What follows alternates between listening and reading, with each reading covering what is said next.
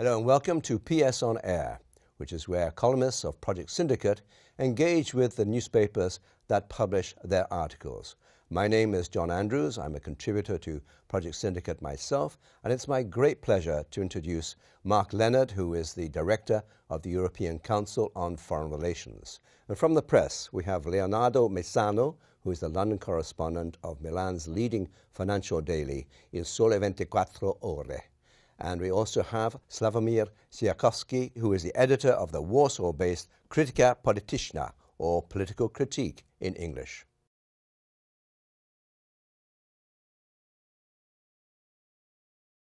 Mark Leonard, welcome. We live in what the Chinese call interesting times. We're cursed, perhaps. And obviously, the big, I suppose, event of the last few months has been the rise of Donald Trump, culminating in his election as the new president of the United States. What do you fear, what do you hope, what do you expect from Trump's foreign policy?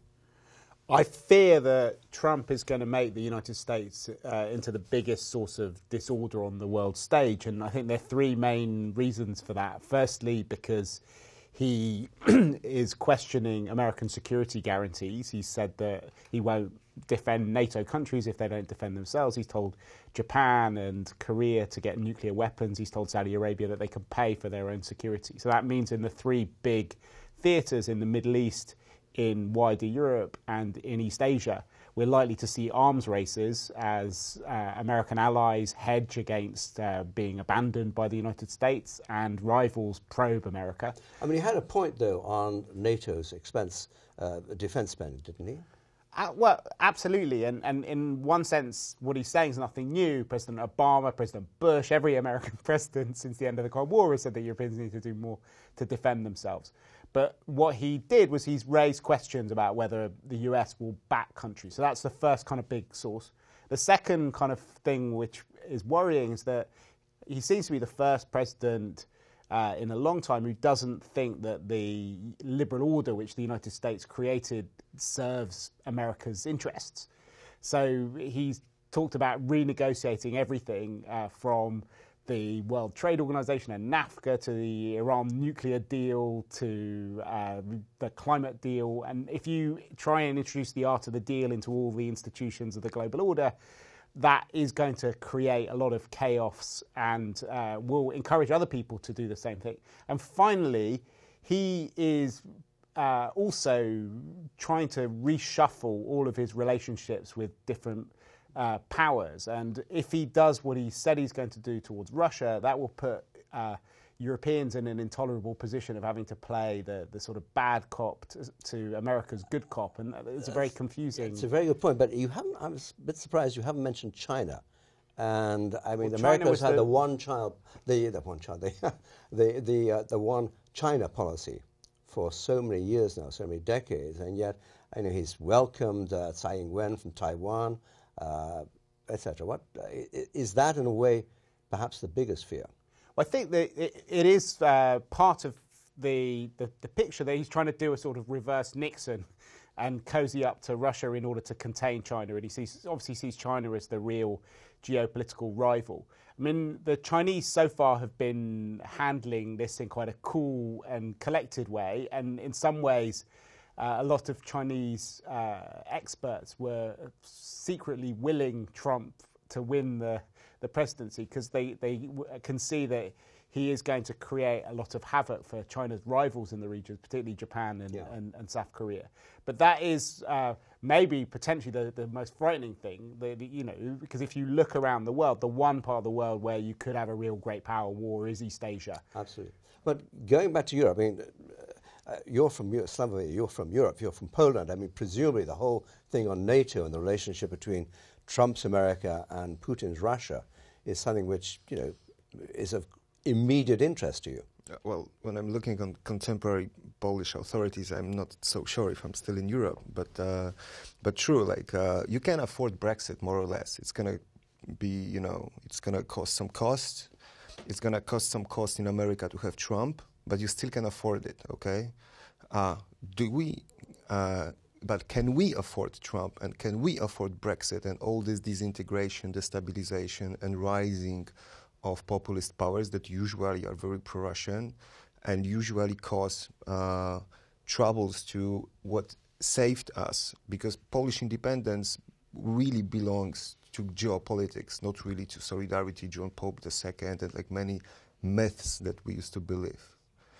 Yeah. What can be the consequence for my country? I mean, I think it's a very scary moment when you have all of these tectonic plates which are shifting. And if you look at the state of Europe at the moment, it's not encouraging, because there was this incredible, surprising consensus around containing Russia after the annexation of Crimea, with sanctions being brought in. And that now looks like it's going to be put under enormous pressure. If Donald Trump does what he says he's going to do and recognises the annexation of Crimea, who knows what Donald Trump's going to do? you must know. You're the. I have a secret portal into Donald Trump's brain. Leonardo, what do you think? And I'm curious to understand, which is, what do you think instead about this special Anglo-American relationship, no? That has been at the center of the transatlantic relationship for so long time. Now, Trump-May, how do you see them?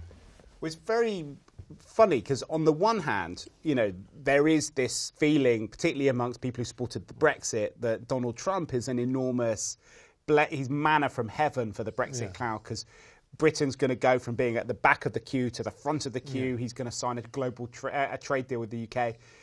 Britain's suddenly going to become important again. But on the other hand, all of the things that underpin the special relationship, which was the idea of a global open trade order, which was a British project and then became an American project, the idea of a European security order where you balanced other powers and stopped anyone controlling it, he's walking back from. So I don't know what content there is. It might be that they get on really well. But Mark, are you arguing really that the idea of the West itself is over? Absolutely. I mean, I think the West has been,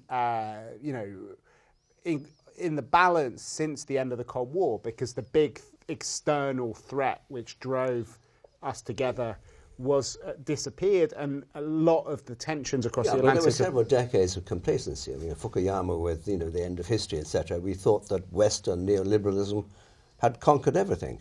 Absolutely. No, I mean, I think there was an incredible period from 1989 till 2008, where there was a sort of revolutionary wave where this mix of free markets, elections, and a kind of different idea of foreign policy organisation seemed to be sweeping the world. And we, particularly in Europe, we saw, country after country throw off their old ways of working and join the European Union, and we kind of universalised that, and we thought it was the end of history because Europe was being changed. But in fact, with hindsight, we can see it was just Europe that was going through that process.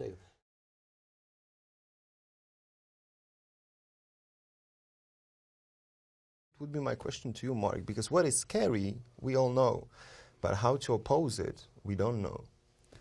Yeah, I mean, it is a real question, because what we're seeing, I think you saw a revolution after 1989 with countries going through the sort of changes that you were talking about. And now what we're seeing is a counter-revolution.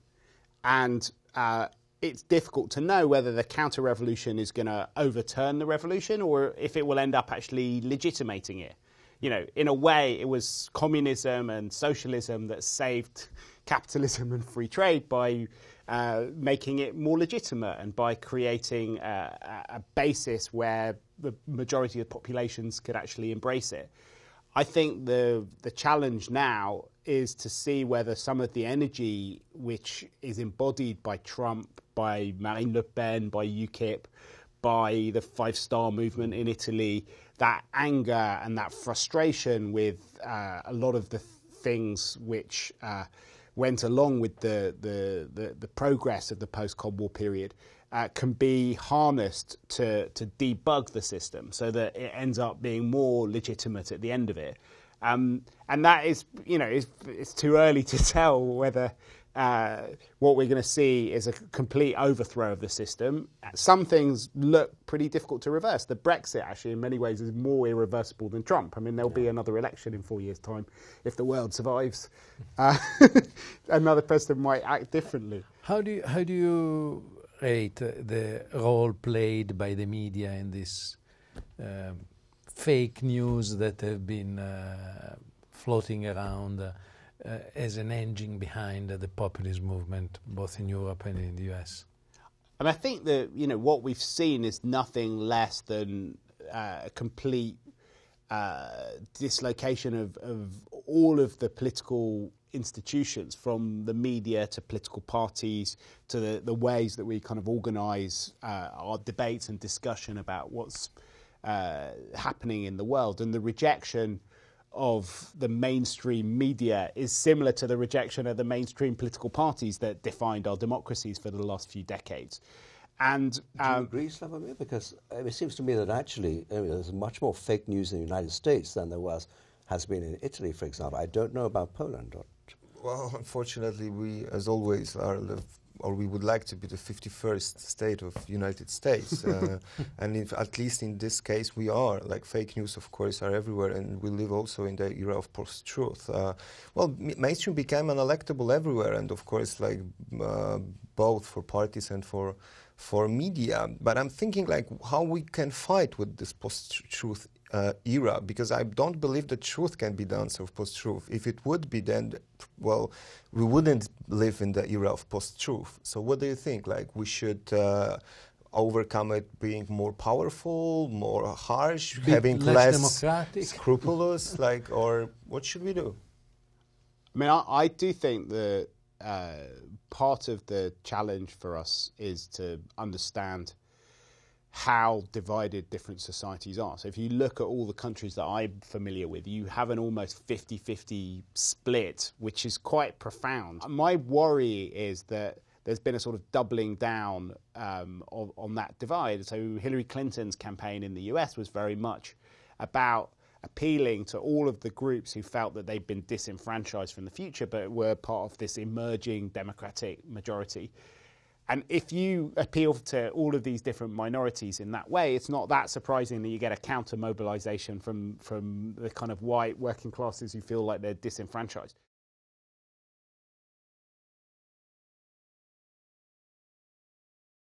With regards to yesterday's speech of Theresa May, was it the country or the party? Which was the priority? Oh, it's always been the party. I mean, there's a very clear hierarchy of interest for Theresa May, and it's not that different from the hierarchy for David Cameron. So number one is the unity of the Conservative Party. And then number two is her long-term obsession, which is just reducing the number of foreigners coming into the UK. Then there is a question about taking back control and escaping the clutches of the European Court of Justice. And only after that do you get worried about things like economic benefits. And then, you know, if there's any time left at all, there was about one paragraph on foreign policy, cooperation, the security order, and the other issues that we were talking about in that speech. And it does show the extent to which there's been a kind of shrinking of the horizons in the UK. This country that, you know, 200 years ago created globalization through empire and industry that kind of spread the world is now obsessed with the micro-politics of the governing party and has got almost no bandwidth for anything else. But do you believe that the threat, if you want to call it in this way, that Theresa May showed yesterday is sustainable? So do you think this country, the UK, has the ability to sustain some sort of fiscal dumping or, you know, trade war with Europe?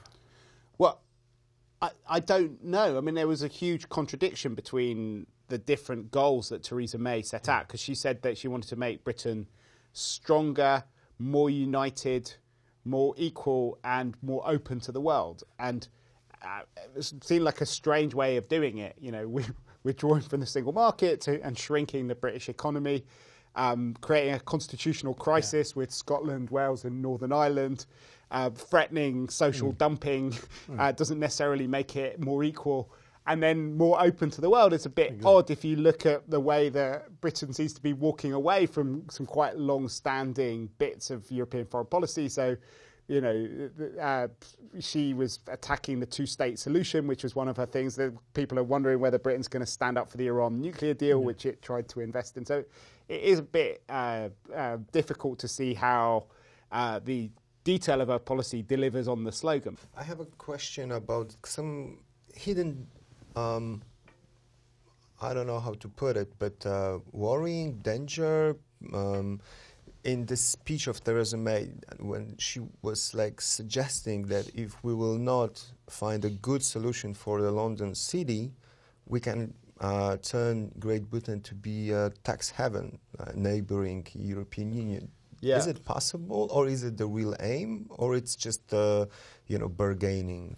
Well, I think it's, you know, all sorts of things are possible, and after 2016, I'm very reluctant to make any predictions with great certainty. But it seems slightly contradictory, on the one hand, to look at the things which were driving the 52% who voted for Brexit, which were a lot of concerns about high levels of immigration, about inequality, about being left behind by globalisation.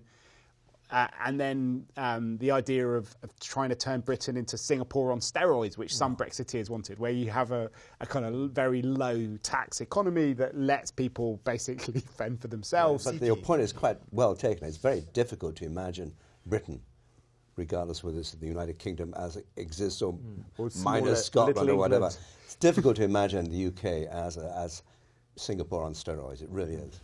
Yeah. I agree. But Slawomir, I mean, if you think in terms of Brexit, I mean, surely Poland really is likely to suffer the most from any restrictions on migration. Remember, we are also worse off the fact that so many people and so many young and healthy, strong people emigrated. So, I'm not sure about it, but I don't see many people willing to go.